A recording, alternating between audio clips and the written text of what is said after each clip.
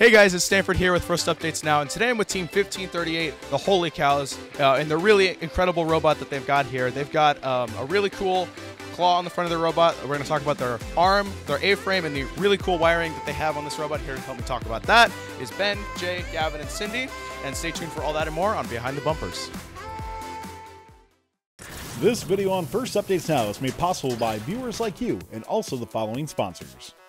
If your team is using SolidWorks, make sure you log into the 3D Experience platform to gain access to tutorials, collaborate with other users, and download the Charge Up field and kit up parts. Go to solidworks.com/first and click on Log into 3D Experience platform to gain access. FRC competition season is here. Submit your favorite moments to FRC Clips of the Week by each Sunday at discord.gg/firstupdatesnow. Also, the FRC Top 25 poll is open Sunday 5 p.m. Eastern to Monday 5 p.m. Eastern, where you can vote for your top 25 teams of the week at firstupdatesnow.com/FRC Top 25. So first up, we're going to be talking about the claw that's on the front of this robot with Ben. So Ben, take it away. What's up, guys? Basically, let me just pull this out real quick so we can get started here. All right, basic overview of the robot real quick, and then I'll talk about the claw. There are two articulating points on the claw, or the whole entire robot. The first main articulating point is this point, which articulates our telescope, and then we have a claw which can go 180 degrees. So basically, our claw actuates outwards. We can grab cones like that, and we can also go back and forth to grab cones on the floor. Let's see here. We'll get more in depth in the claw. Get close. These tolerances are very close. So basically how this works is back here we have like a pneumatic which can open the claw this way. And then we have a falcon in here that's packaged really nicely so everything in this claw structure stays nice and safe. And then we also have a gearbox that can articulate this claw 180 degrees. Could you click the stow button? Wait, turn it off. Yeah. Cool. So the claw articulates back and forth depending on where we're scoring. And Jay can talk about the other subsystems. So here I'm going to highlight our arm and our telescope that we have going out through this thing. So our primary through our telescope is the actually West Coast Products, call it Climber in the Box, kind of Great T telescope. And we modified our telescope through this drum here. You can see it is powered both in and out. So we got rid of our constant force springs and we decided to go for a fully powered telescope that's like fully extended and retracted on its own. Yeah. You want to run the... So you can see as it extends out, it's fully extended and it goes up and we can hit all three positions throughout our height. Go ahead and bring it back in.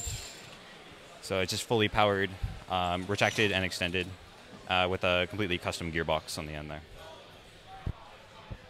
Yeah, really cool. We've seen both of those mechanisms be very effective here at the 2023 Orange County Regional. Next thing we're going to be talking about is with Gavin here, we're going to be talking about the A-frame structure that holds that arm and intake up. Hello. So we have an A-frame. One of the goals when we were designing our robot was to keep it functionally symmetric. So because of this, can I get a cone? So we do not have a wrist that allows us to rotate like this. So instead, we can pick up a cone upside down off the field and flip it around because we are symmetric.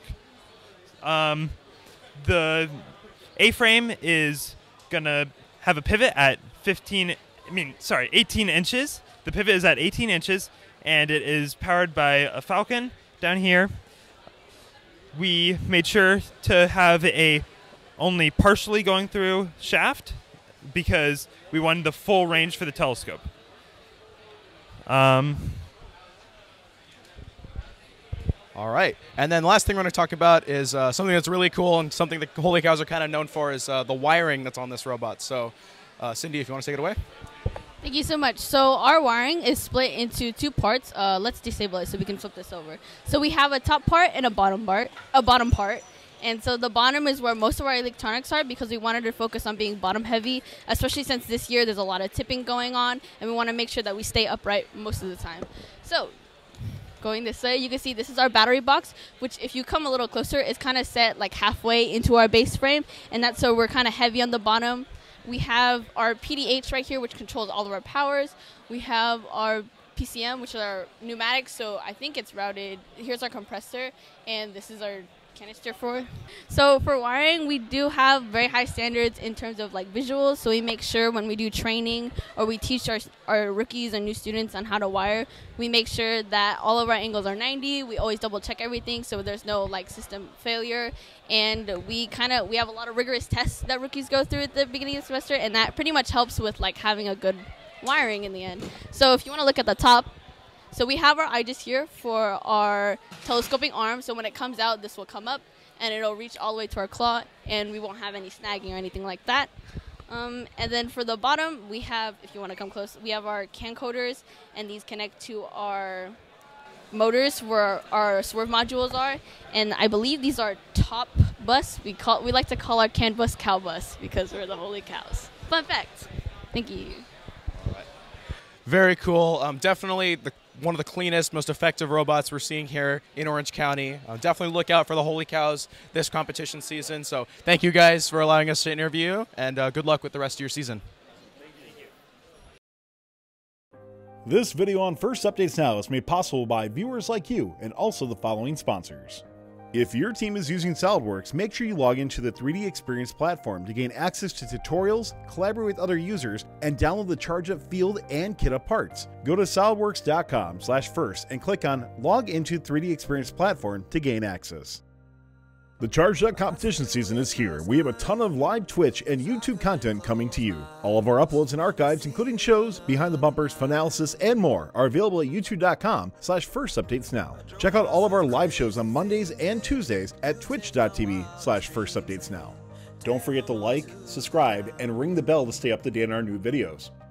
Keep the conversation going and provide your input to our content. Watch our live shows at twitch.tv/firstupdatesnow. Join our Discord at discord.gg/firstupdatesnow, and check out Fun FTC on Facebook, Instagram, and Twitter, and First Updates Now on Facebook, Instagram, TikTok, and Twitter.